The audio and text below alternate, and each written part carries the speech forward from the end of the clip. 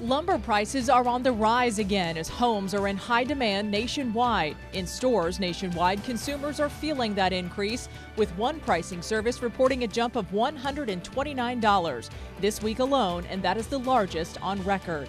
Experts point to inflation and severe flooding in British Columbia as culprits for these rising prices. Does your average Joe or Joan have the same smarts as some highly revered science people? A new British study tested groups of rocket scientists and brain surgeons against average people in an intelligence test with 6 domains. They concluded the average people are as intelligent as those brainiacs, and testing showed no difference in 4 of those 6 domains.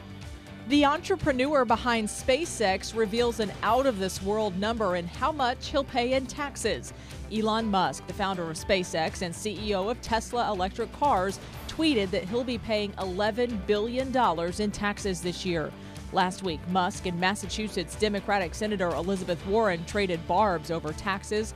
Warren claimed Musk is, quote, freeloading off everyone else.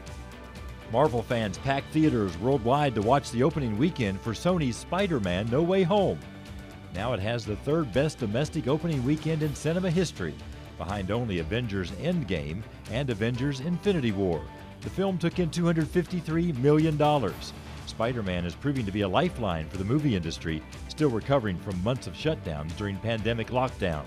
It's almost time to ring in the new year, and the famous numerals to be placed atop Times Square have arrived. The massive 7-foot-tall 2022 numerals wrapped up a cross-country trip from California. They'll be placed high above Times Square for the official ball drop to welcome 2022. There you go, 5 things to know before you go to bed.